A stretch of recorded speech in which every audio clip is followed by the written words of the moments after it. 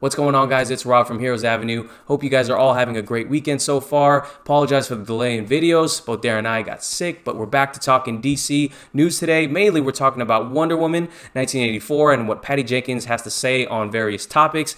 And we are also talking about Aquaman's box office success and how it makes more history. And then we're going to get into reading the comments because you guys had great suggestions for a potential Wonder Woman 3. Let's get into this video. Okay, guys, we are starting this video off by talking about Aquaman. Aquaman, of course, has hit milestone after milestone after premiering, and now makes more DC history as it tops Christopher Nolan's The Dark Knight Rises. That movie made $1,080 million, and Aquaman is now the top-grossing film in the DC universe. And of course, I'm not just talking about the DCEU, I'm talking about the DC universe as a whole. Aquaman has surpassed that number, and it's pretty insane. You know, I know it's hit a ton of milestones, and I probably shouldn't be surprised by now, but it still surprises me to this day. And James Wan had a similar type of reaction. He had a great reaction. Let me read it for you here on Twitter. It says, "For years, Aquaman has been an orange-shirted punchline. No one is laughing anymore. And this weekend, when the King of Atlantis surpasses the Dark Knight of Gotham City, orange will officially be the new black for Warner Brothers." And yes, of course, I've talked about in numerous videos how he was just a punchline, the butt of many jokes. And of course, no one is laughing anymore. And if they are laughing, they can laugh all they want because Aquaman is making boatloads of money. So who cares? And with this King of Atlantis surpassing the Dark Knight of Gotham City, who would have ever thought that this character could surpass the Golden Child of the DC universe in Batman? But like he says at the end of this tweet, orange will officially be the new black for Warner Brothers, and it is pretty crazy because now Warner Brothers is looking to make a sequel to Aquaman. And of course, once this movie premiered, everyone was wondering right off the bat, when is the sequel going to be made, and is James Wan going to be back to direct? Deadline reports that he, of course, DC or Warner Brothers is trying to bring James Wan back, but first, he is taking a well-deserved break from directing, and before he decides he is going to direct an Aquaman 2, he first wants to see the script. If you ask me, my guess is that there's no way at this point that he doesn't direct an Aquaman 2, not only because WB would be foolish not to pay him what he wants, to give him enough incentive to continue, but also because he has dedicated so much of his time bringing Aquaman to life. It is no small feat to do to bring what he has done to life in the manner that he has, given that there's no movie that has done something underwater to this scale before.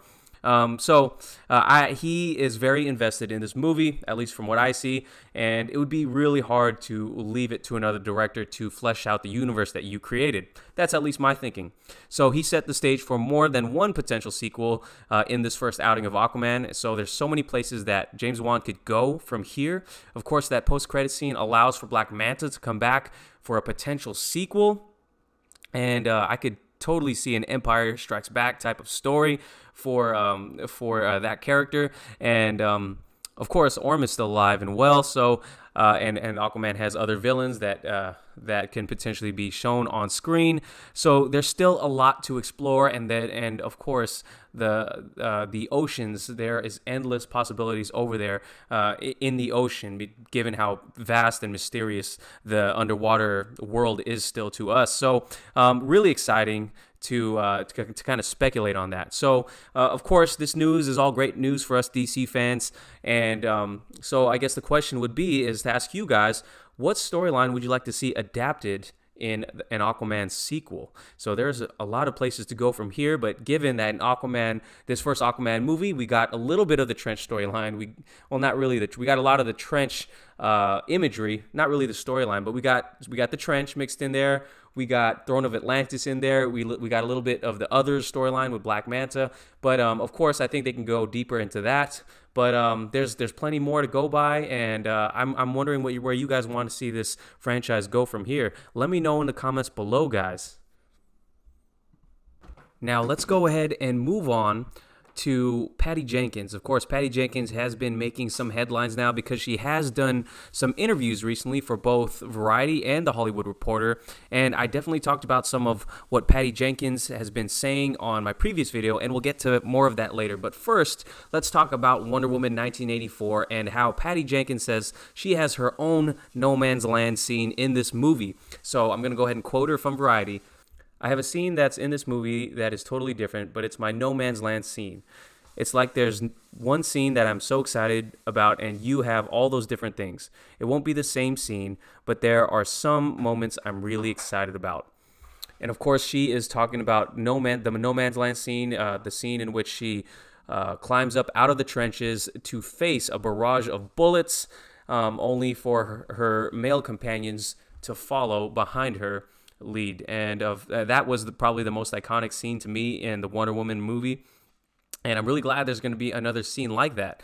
And of course, WB originally wanted to cut that scene out, so it's great that she has more creative control now. Looks like she's going to be able to create the movie that she wants, and I'm really excited to see something like that. And of course, you got to take into account that this movie is taking place in the 80s, so I'm wondering where the scene is going to take place. Is it going to be on the streets, like some of the set photos and video that we've seen where she's running, or will it take place in this mall in which we first saw Steve Trevor return in those photos? So I'm really curious to see where this is going to go, and I'm wondering if we're going to get a little bit of that scene in our first look at Wonder Woman 2. To be honest, I hope we don't get it spoiled in any of the trailers. Maybe just a glimpse of it, maybe an image, but I don't need to see it. It looked like we kind of got it played out in the Wonder Woman trailers, so I hope they don't do that with this movie. I hope it's a total surprise when we first see it. But in my last video about Patty Jenkins, she was talking about the 80s, shooting a film that takes place in the 80s, and I referenced one of her quotes in my last video, but I want to give you guys the full quotes, so here it is. We're treating the era differently than I've seen so far, which I feel there have a lot of interesting versions of doing the era. In our version, as a child of the 80s myself, yes, there was funny, haha outfits I can't believe I wore, for sure, but there's also incredible music, incredible art, and so I really felt like the 1980s is mankind at their most extreme and at their best. It was when we could do anything, and we could do anything we wanted, and we had no idea of the price yet. So we have really committed to that version of the 80s, where it's not needle drops, it's not a bunch of jokes, it's actually the most aspirational and elegant version of the 80s in many places. So I was really excited. Of course, the 80s, returning to the 80s and having stories take place in the 80s is really a thing now.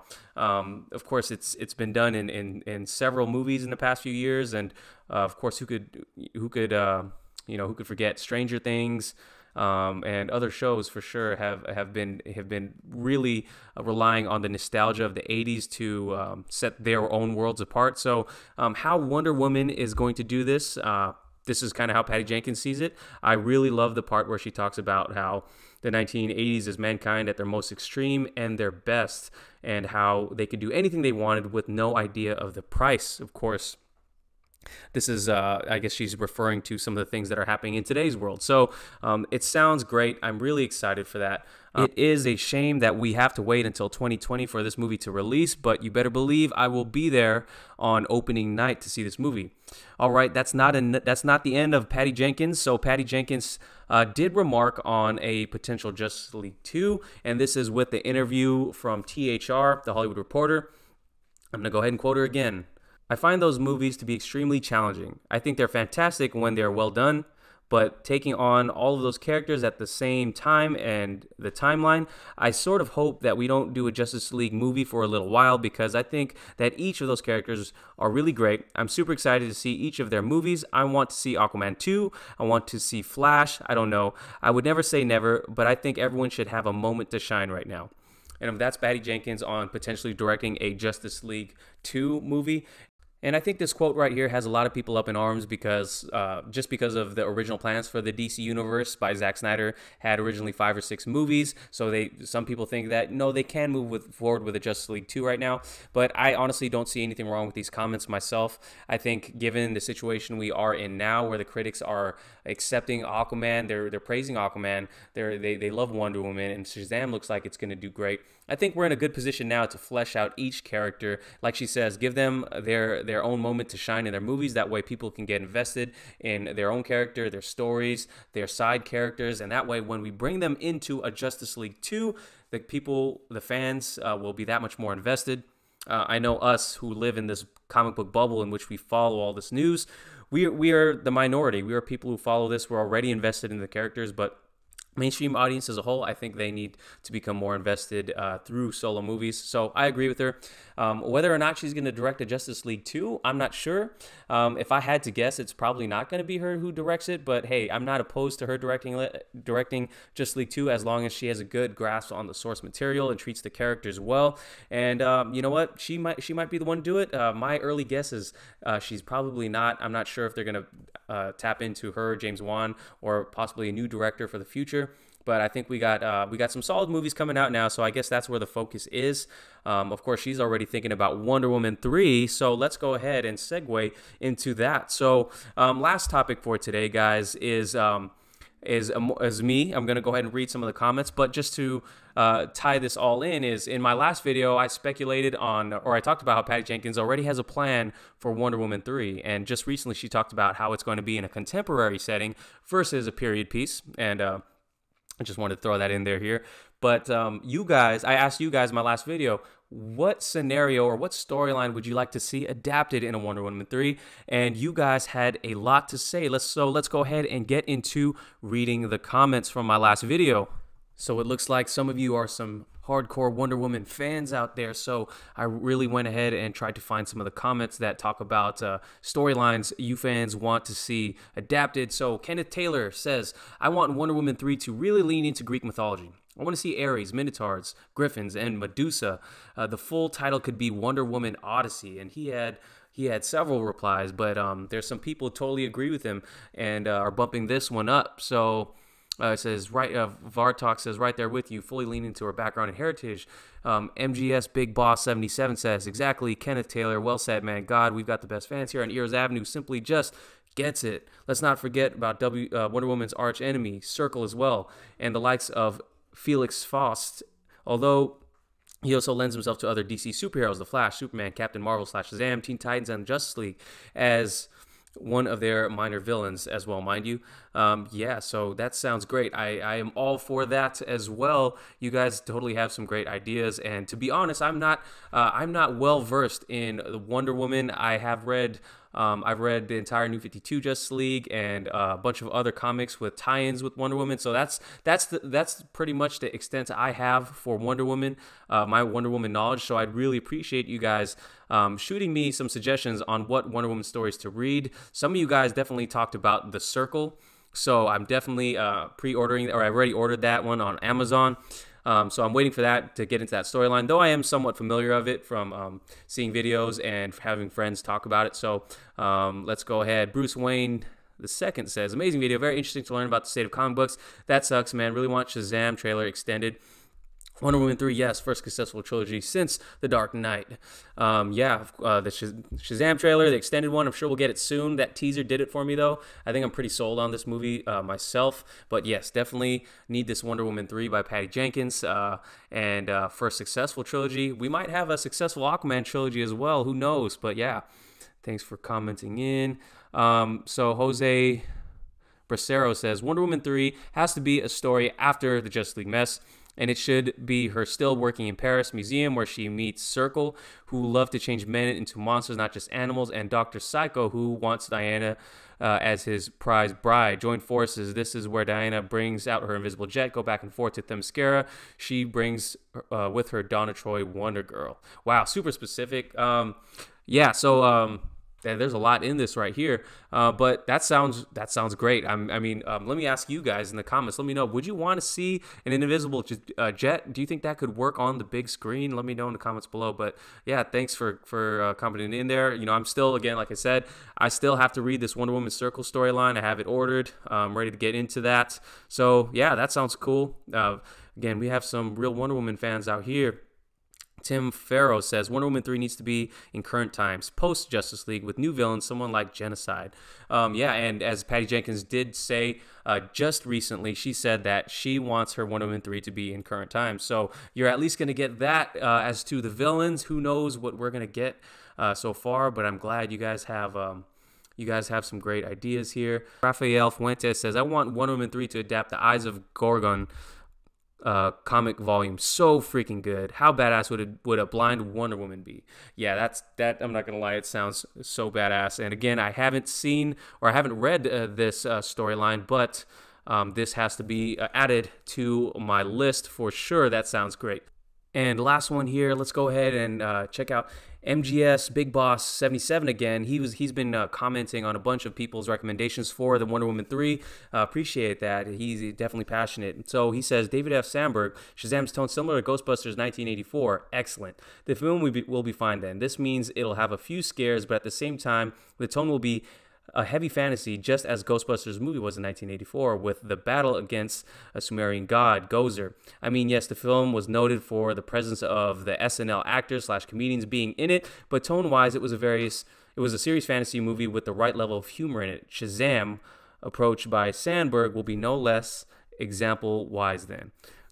I totally agree with you, MGS Big Boss 77. I think it's totally great, and your explanation into why it would be great is totally spot on.